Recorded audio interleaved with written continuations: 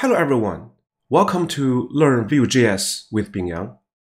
In the next couple of videos, we will learn one important feature of Vue.js, the Vue components. Before we start to work on the nuts and bolts of Vue components, I want to introduce the philosophy or rationale behind this concept. In other words, why do we learn this? So, what is a component? Let's look at our first topic, component-based development.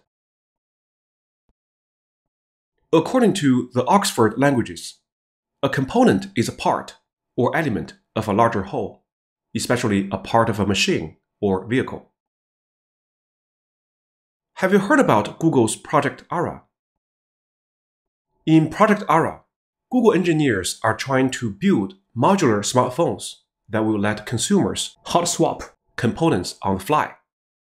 So what they did is they decomposed an entire phone into different components. As you can see in the picture on the left, those blocks. For example, there is a CPU component, a battery component, a Wi-Fi component, a RAM component, a camera component, and so on. Look at the right side picture.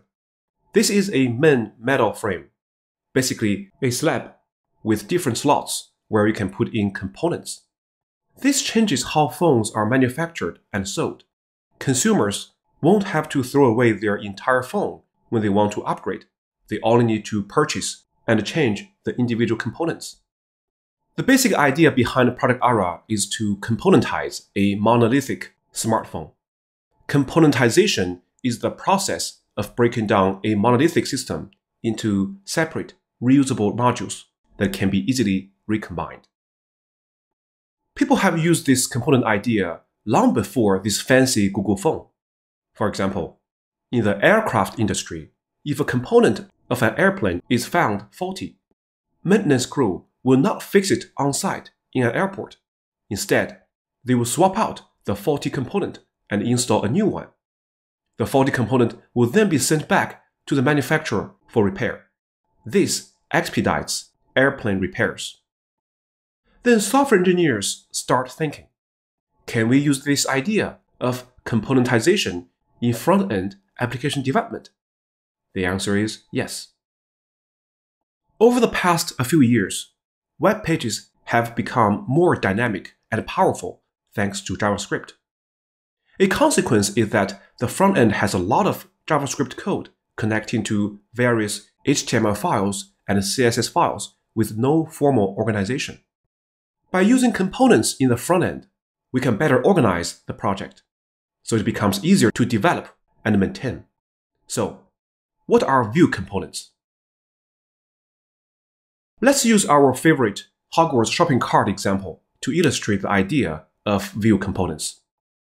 Recall that in the previous videos, we wrote the HTML, CSS, and JavaScript code of this shopping cart in one file, the app.vue file. With Vue components, let's split this UI into several independent and reusable components. And I can easily find 5 components. The first one is shopping cart, which corresponds to this entire shopping cart. The shopping cart component then nests 3 child components. Cart title, it corresponds to Harry's shopping cart. Cart list, and order summary. It corresponds to this portion of the shopping cart. This cart list component further nests child components called cart list item, and in this case there are 5. In each cart list item, there are image of this item, name, price, is in stock or is on back order, minus and a plus button, an input box for quantity, and a remove button. All of those HTML elements will be defined in this cart list item component. All right, this is straightforward.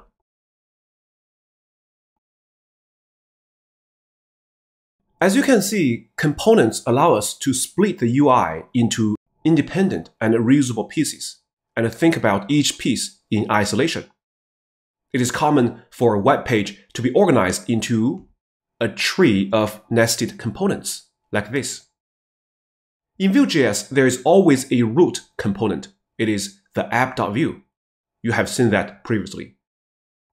So in this case, root has one child component, shopping cart. Shopping cart has three child components, cart title, cart list, and order summary. Cart list has five child components, cart list items. So, what is a Vue component? In Vue.js, a component encapsulates its own structure, appearance, and behavior. Those corresponds to HTML, CSS, and JavaScript, respectively. So, for example, this order summary component keeps its own HTML, CSS, and JavaScript code. So do other components. Here, I also want to show you the product structure for this shopping cart. Instead of putting everything in one file, like the app.vue, now there are 5 .vue files in our project. In a Vue project, we define each Vue component in a dedicated file using the .vue extension. This file is known as a single file component, or SFC for short. Each SFC represents a Vue component. So one component per file. As I said before, there is also a root component, app.vue, that I didn't bother to put here. Let's briefly look at the content of one of the .vue files, order summary.vue. Recall that each component keeps its own HTML, JavaScript, and CSS. Don't worry about the details here for now. We'll implement this shopping cart later. My point here is, as you can see, Vue SFC, or single file component, is a natural extension of the classic trio of HTML, CSS, and JavaScript. The template, script, and style blocks encapsulate and collocate the view, logic, and styling of a component in the same file. So it's easier to manage and maintain.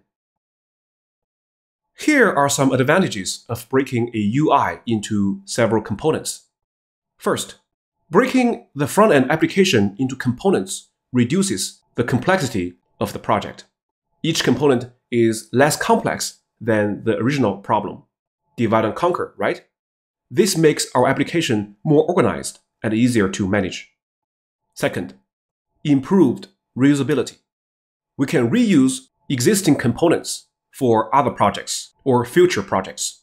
Third, improved productivity. We can quickly get an application done by composing or combining reusable components. In other words, produce new software fast. Okay, enough theory. Let's look at a quick introductory example. Let's go to VS Code. Let me create a Git branch for this Vue concept, so it will be easier for you to review the code later. Git branch, Vue components, intro, git switch, Vue components intro.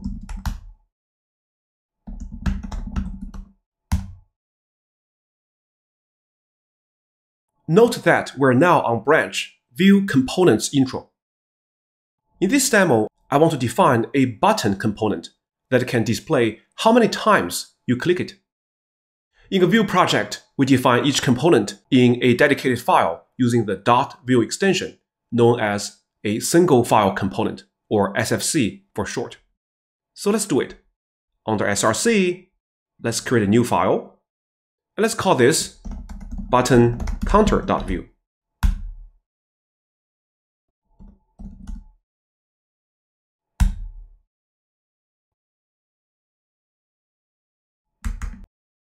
In this component, let's define a button. And on the button, you clicked me this number of times.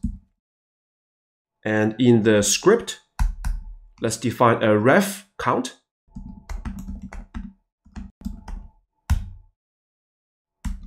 And starts with 0. And let's also define a @click event. count plus plus.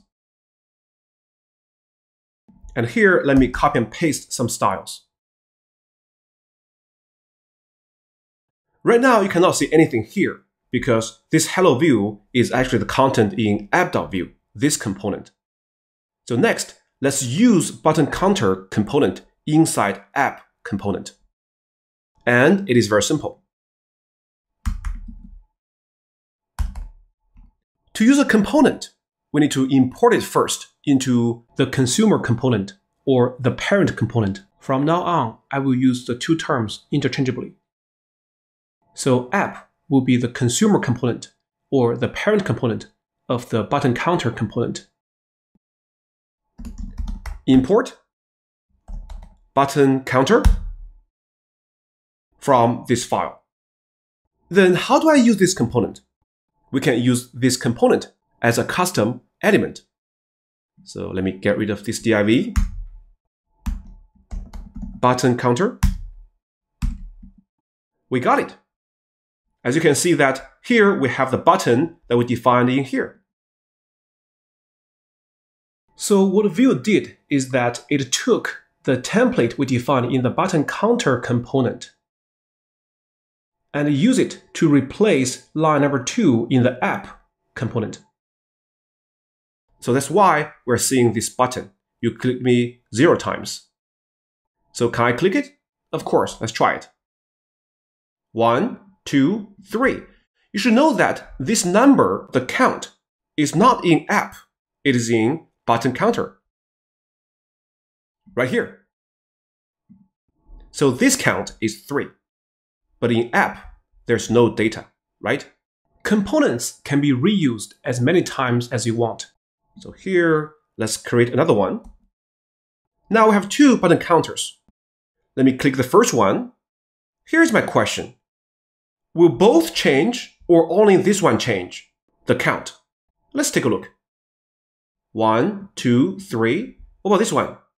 1, 2, 3, 4. Notice that when clicking on the buttons, each one maintains its own separate ref data, the count. That's because each time you use a button counter component in the app component, a new button counter instance is created. So there are really 2 instances of button counter. If you're familiar with Java, you can think of this as the Java class. And these 2 as 2 instances or objects of the same Java class. They have the same look, same structure, but they keep their own data. So here is 3 times, here is 4 times. Okay. The naming convention for Vue components, like here, button counter, we're using something called the Pascal case. So we import it here, and then we use the Pascal case as the tag name. You can also use a kebab case tag name to reference a child component, like this. Button dash counter. So all lowercase, and there is a dash in between. So line 5 and line 2 and 3, they're equivalent. Vue understands that both notations refer to the same component. However, I recommend line 2 and line 3, the Pascal case, because this differentiates the components defined by the developers from the standard HTML tags. Recall that all HTML tags are actually lowercase, like h1, a tag, input, and so on and so forth. So by looking at line 2 and 3, I know that button counter is a custom component that we defined. Next, let's go to the browser and press F12. I want to show you the HTML code. So let me refresh. And let's click Elements. Let's expand this. Okay, take a look. So let me click something. 1, 1, 2, 1, 2, 3. All right. So here is the first button, second button, third button. Well, weird. Where is my button counter tag, right? We're supposed to get button counter, and button counter, but now they're just a regular HTML button tag. Where is my Vue component? Where is my button counter tag, right? Because we wrote them here. And this one is a kebab, button dash counter, but here is still button. What happened? Remember, your browser does not recognize non-standard custom tags. What happened behind the scene is that Vue components are compiled into native HTML tags. Then what is this data-v-a9adc726? Okay, yours may be different. What is that? This is the CSS style. Recall that here we define some CSS styles for this button. So I can remove it. Now it has the default button style, but the other two, they have the styles that I provided. Look at this image. You can have many components on one page. This component tree may become a little tall. Is there a way to visualize the tree of nested components? Because when I inspect the elements here, I no longer see Vue's components. I don't see button counter. I only see the native compiled code. Recall that Vue provides a Vue DevTools extension for Chrome, like here.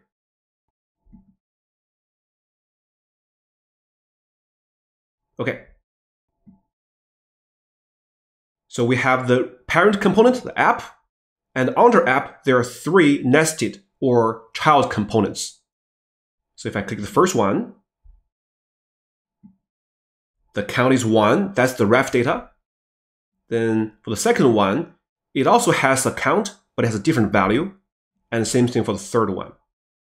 As you can see, here is a tree of components. Since this is simple, you probably don't need to look at this visualization. Next, let me show you another example. Okay, so first let me refresh. Come here and use HR to separate them. Let me create two more components. The first one is component a.view, and then component b.view. Okay.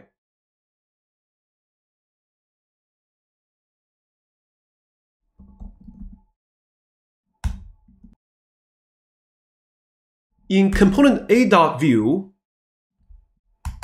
first we're going to import component b. We haven't defined component b yet. It's empty here. So here, let's quickly write some code.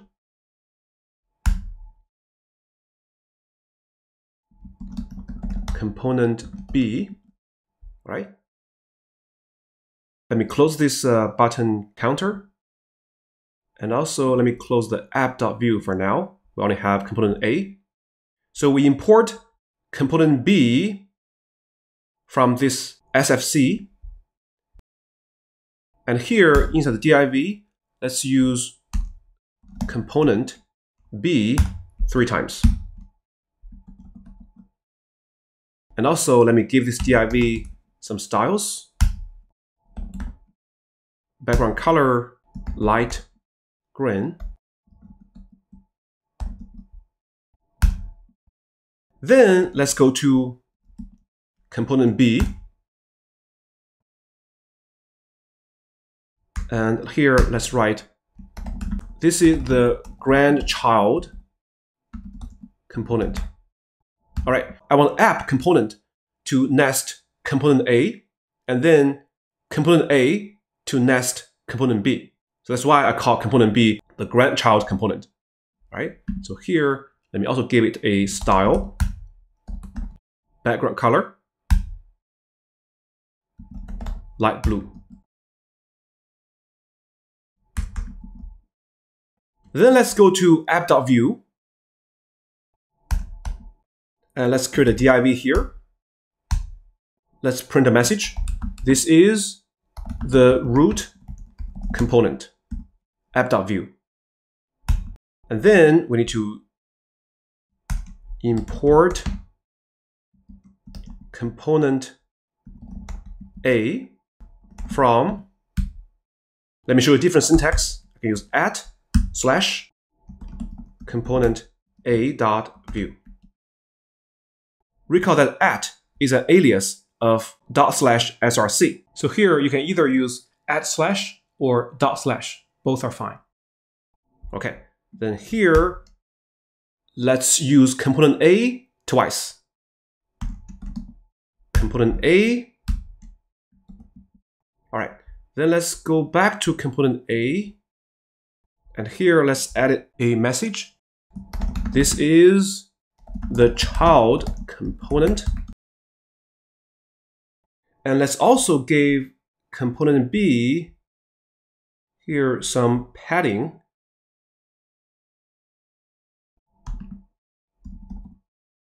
For example, padding left is maybe 10 pixels. Save. All right.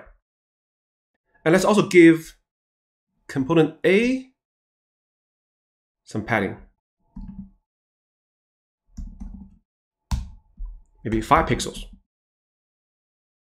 Now, this is better. Let me move this one to here. All right. So first, app is the root component. So don't worry about this. Let me comment out this first. All right, just look at this. And here I put the div in the wrong place. It should be here. Okay. Also, let's give this a style. Background color, let's say orange.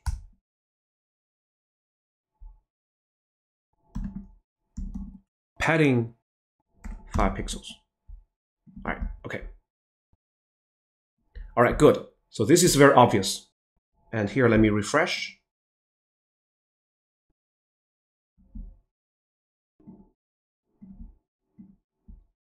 The app component is the root component. In this case, the outermost component. It nests 2 instances of component A, which is the child component in green. Okay, then let's go to component A. Component A nests 3 instances of component B, which is the light blue here. Like this. This is the grandchild component. So let's take a look at the Vue dev tools. So here we have app. It has 2 child components, component A and component A. Then I can expand it. It has 3 component B, 1, 2, and 3. And here, the second component A under app, and we have component B, B, and B. So my point here is that it is very convenient to use Vue dev tools to inspect the nesting relationship among the components. All right, next, let's apply what we just learned to the Hogwarts shopping cart project. Okay, it's Hogwarts shopping cart time. Let's implement Hogwarts shopping cart using Vue components. But first, we need to find possible components. I discovered 5 components. The first component, shopping cart, represents this entire shopping cart. And of course, it is contained within the app component, which is the root component. Within the shopping cart component, there are 3 child components: cart title, cart list, and order summary. The cart list component further includes several cart list item components. So let's go to VS Code and create those 5 components. I just created a brand new Vue project using this command. The name of the project is Hogwarts Shopping Cart Vue Components. You can find a link to this project in the description of this video. Let's define the 5 components and wire them together. So first, let's delete the components that come with this newly created Vue project. So we don't need those.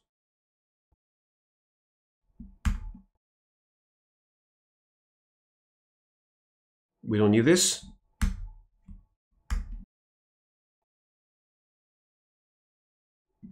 And here, let's delete everything and have a clean start.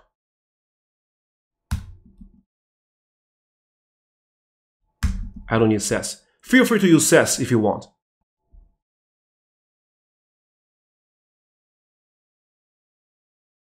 And here, let's delete all the assets, but we keep this folder. Okay, so first, let's create 5 components under this components folder. please note that app.view is not in this folder. App.view, components, assets, they're all under src. Right now, the components folder is empty. So the first one is shopping cart.view. Cart title.view.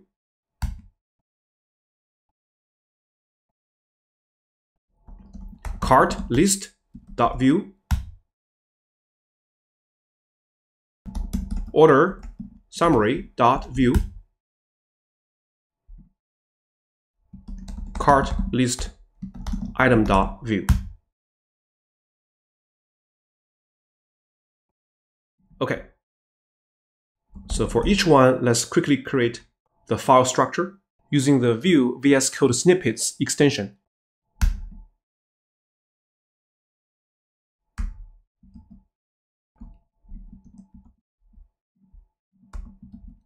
And here, let me write, this is the cart title.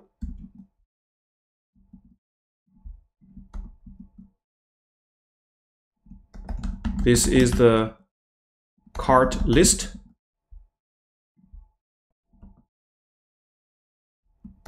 This is the order summary.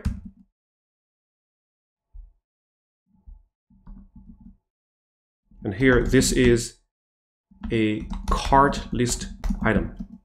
All right. Okay, next, let's put them together. And we can start with app, which is the root component. So first, let's import shopping cart from /components/shopping-cart.view. Or here I can change it to @ So either way is fine. Then I can use this shopping cart here in my template. Shopping cart. All right. Next, let's go to shopping cart.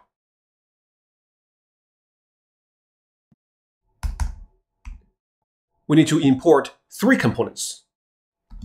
Import cart title from @/components/cart-title.view. And then here is cart list.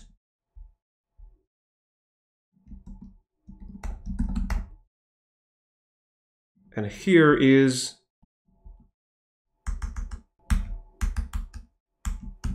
order summary. And let's put the cart title here. And then put the other 2 in another div inside. Cart list. Order summary. Okay. Then in the cart list, first let's import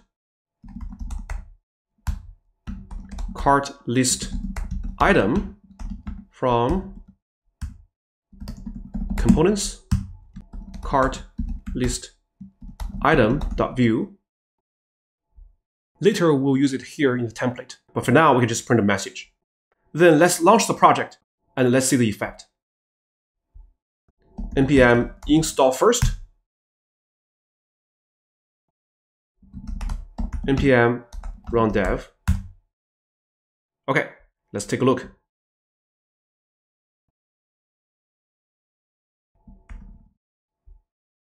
Very good. We have, this is the cart title, cart list, order summary. Right now there's no CSS. That's why we're following the natural flow of HTML. And then if I go to F12, and let's take a look at view. And here you can see the structure. App contains shopping cart. Shopping cart has 3 components: cart title, list, and a summary. Good. So we have the structure or the skeleton of our entire shopping cart. Next, let's add HTML, CSS, and JavaScript to each component to implement the functionalities. I split my screen into 2 parts. The left one is VS Code. which is our Hogwarts shopping cart view components project. And the right side is the Sublime editor, showing the static HTML file of the shopping cart. You can find a link to this static HTML file in the description of this video. Let's work on the template in each component. That is, how each component looks. Let's move the HTML snippet from this static HTML page into the 6 components, the root and the other 5. Let's start with the app component. So for app, the only thing we need to copy and paste is this style. So copy and paste here. And then here, we're going to put a class. It is shopping cart. So I will show you how it looks like after we copy all the snippets from HTML to our view project. All right, next, let me close this and move on to shopping cart. First, let me copy the relevant CSS code. Scroll down here. It's from this one. We're going to copy these 3 CSS classes: cart container, cart list, and order summary. Okay, so let's use the cart container here. Class cart container. So this one styles cart list and order summary. Basically, it is a flex box, right? And for this one, class cart list. And here is class order summary. Next, let's move on to cart title. Let me close shopping cart.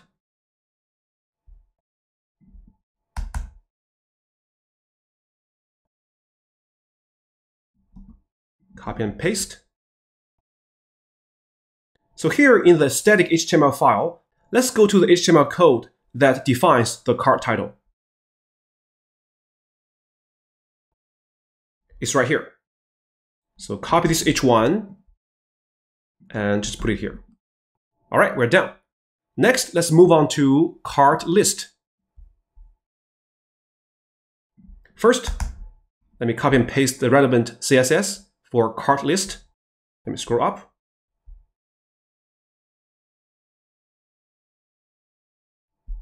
And there is none. Okay, no CSS needed here. That's great. The only thing we need to copy and paste is the HTML. So let's scroll back to the HTML code. Let me collapse this, this one, this one, this one. So there are actually 5 cart list items. So we don't need to copy them here. Instead, let's just use this cart list item tag here. Cart list item. And maybe use it twice. Then we'll have 2 items. Of course, they're the same. In this case, let's put all the cart list items in a div. Next, let's work on the order summary component first. Okay, so first let's work on the style. It's right here. We copy this from here all the way to the end.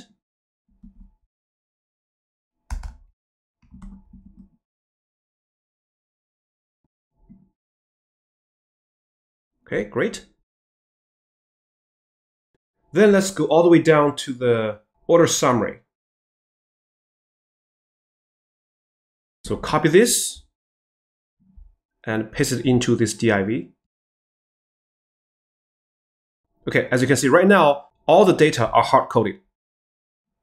All right, so let's close this and close this. All right, in the end, let's work on the most complex component, cart list item. Well, it's not that complex. So first of all, let's copy the styles first. I guess it's from here all the way up to here.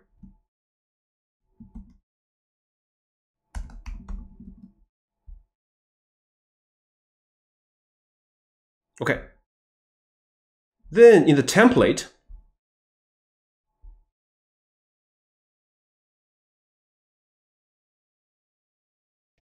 It should be here from this div all the way down to here. Copy. And let me delete this div first, and then paste. All right, as you can see, everything is hard-coded. Dragon liver, the price, the availability status, the quantity, and so on. We'll fix those later. Okay, all right. Let me close this. Okay, let me close this. Also, we need to copy and paste the images under here, assets. I have already copied the images. Paste. Okay, so that means we need to change the URL. At assets. Recall that at here is equivalent to ./src. So we're really accessing src assets image dragon liver. Okay, now it's time to launch it in the browser. npm run dev. And let's take a look. Perfect. We have successfully componentized the Hogwarts shopping cart. Essentially, there is no significant difference from the static HTML page you saw before, as all the contents are still hard-coded, but it offers a more organized and structured presentation of the content. Instead of stuffing everything in app.view, we split this entire UI into 5 different components. For now, all the buttons don't work. In the next videos, we will implement those functionalities. Next, let's go back to Learn Vue 3 with Bingyang project and do a quick summary. Let's do a quick summary here. In this video, we introduced Vue components, which allow developers to break down the application UI into smaller, manageable, and reusable pieces. Think of components as the building blocks of your front-end application. Each component can have its own HTML structure, CSS style, and behavior, which is defined in JavaScript, encapsulating everything it needs to function independently.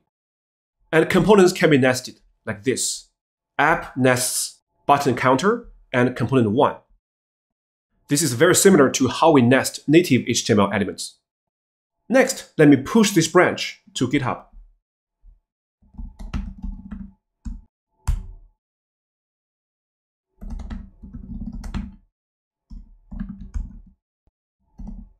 Introduction to Vue components. Git push.